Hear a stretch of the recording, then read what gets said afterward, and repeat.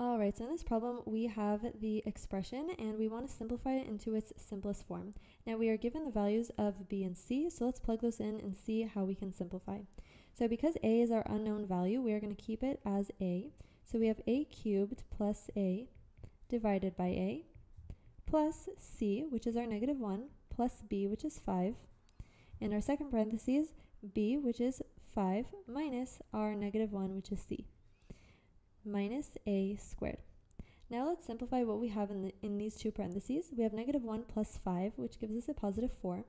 And we have 5 minus a -1, and remember that a negative and a negative make a positive, so we have 5 plus 1, which gives us 6. Now let's take a look at our first term here, and it seems like we can take out we can factor the numerator by taking out an a. So if we take out an a, we are left with a squared plus 1 divided by a, and here we have 4 times 6, because we are multiplying these two parentheses, and those are the two values, minus a squared. So now if we further simplify, we can cancel out these two a's, and we are left with a squared plus 1 plus 24, because 4 times 6 gives us 24, minus a squared. Now as you can tell, we can cancel out these two a squareds, and we are left with 1 plus 24, which gives us 25.